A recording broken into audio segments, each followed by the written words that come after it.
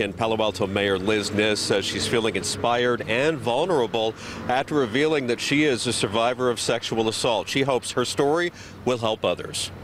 I've only told one person ever. Palo Alto Mayor Liz Niss is revealing a personal secret she's only shared with her sister, that she is a survivor of sexual assault. Somewhat liberating, but it's also somewhat frightening.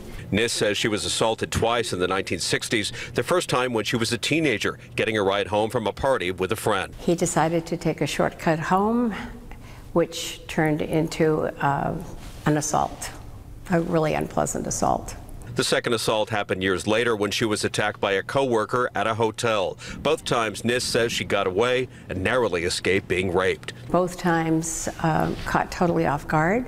She didn't report the incidents to police because she was scared. Mayor Niss says she was inspired to tell her story because of Dr. Blasey Ford and her sexual assault claim against Judge Brett Kavanaugh. I thought, if this can help anybody, if anyone else is willing to come forward, if we could start some kind of movement that says this has happened to women.